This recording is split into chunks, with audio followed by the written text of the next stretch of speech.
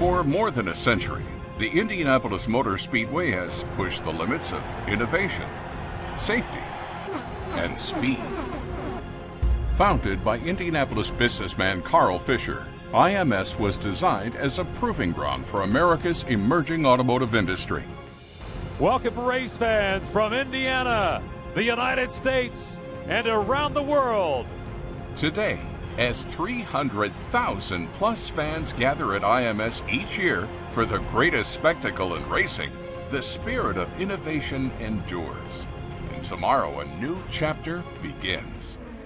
Introducing the Indy Autonomous Challenge, a $1 million high-speed autonomous vehicle race featuring the next generation of automotive, robotics, and AI innovators from around the world.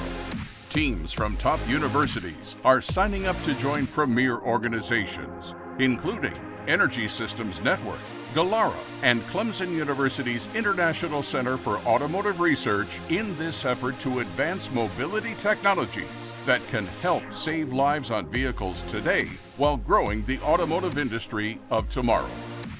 The Indy Autonomous Challenge is a 2-year journey comprising 5 rounds of simulated and on-track development and competition, and culminating with the final race on October 23, 2021, when autonomous Dallara race cars will compete side by side at up to 200 miles per hour to win the $1 million top prize.